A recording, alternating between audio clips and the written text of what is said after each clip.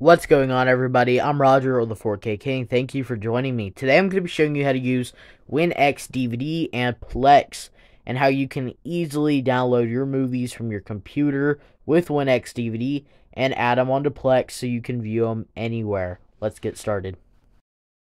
With a quick disclaimer, I was sponsored by WinX DVD to try out their service, so this is my complete and unbiased review on WinX DVD and Plex. But as you can see, I have the file there for Jonah, which all I did was put in the DVD. Pretty simple. And you're just going to press OK. I did find the service to be pretty self-explanatory. It does take a little bit to get around.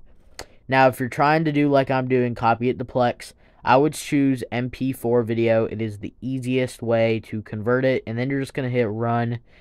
Pretty self-explanatory. You choose the files you'd like to be converted. I chose both of those because I want English and Spanish version that were on the DVD. And after you hit run, it will show you the file right there, which you can copy it if you'd like to be sure of the file name. And it will start to run. Depending on whether you do the free service or you do the paid license, it will be vary in speed. So I would suggest getting the paid one if you want it to load faster, but that's completely up to you.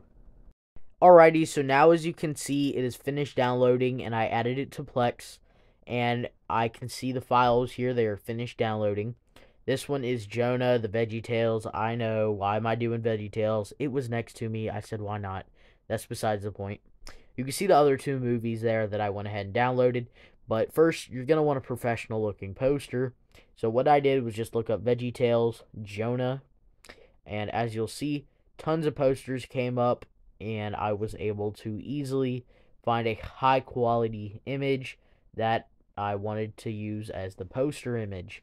And whenever you use this poster image, it will appear on every device you watch the movie on, which is nice. So you're able to choose the poster that best suits you. You are also able to rename the title. So as you can see here, I did not like the name it had, so I went ahead and I typed in a new name. I decided to name it VeggieTales Jonah, and I put that in, copy and pasted it into both bars to make sure it saves, but also if you're going to have it named there, you want it to be the same name as what you have listed down there. And WinX DVD was just very quick with that download. It took about 25 minutes for this certain title, which was fairly decent, I would say.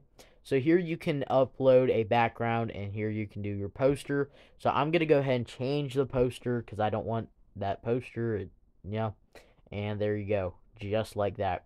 So now I can watch this movie from any device thanks to WinX DVD and Plex.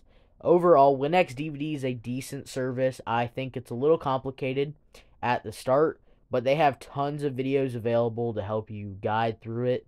And if you have any questions, let me know down below in the comments. I can easily help you, and you can try the free service now. So thanks again to WinX DVD for sponsoring this video. I like the service. I'm actually going to use this for titles that aren't available on digital. I think it's a phenomenal use of my time, and I'll be able to stream movies on the go that I normally would not be able to stream, which is very, very helpful. So again, let me know if you have any comments and questions down below. Make sure to subscribe to the channel if you found this video helpful, and that is it for now.